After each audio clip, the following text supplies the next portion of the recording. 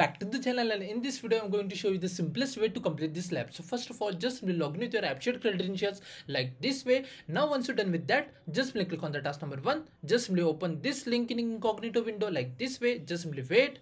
Now here you can see copy app option. Just simply click over here. Now for the name, just simply copy this name and make sure that you do not copy an extra space, and make sure that you do not copy that comma as well. Just simply copy like this, replace over here, and then click on copy app. Just simply wait now, and it's done. Now if you just simply come back over here and click on this check my progress, you will get a score without any issue. Now for the remaining task, what you do, in the description box of this video I will share one GitHub link. Just simply click on that link and then you are able to access this document. Now what you have to do, just simply download this file to a local system like this way. Just simply click on this download option.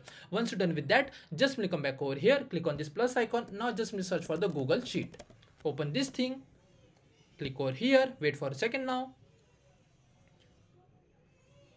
Now here you can see one sheet is already created for us. Now just simply open this thing.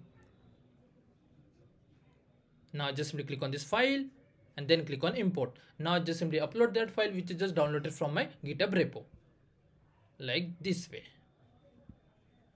Now I request you please pay attention over here. Now here you can see, just simply click on this drop down, and from here make sure that you have to just simply choose replace spreadsheet and then click on import data.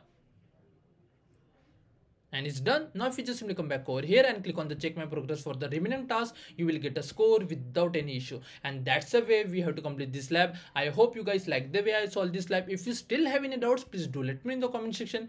Thanks for watching and have a good day guys.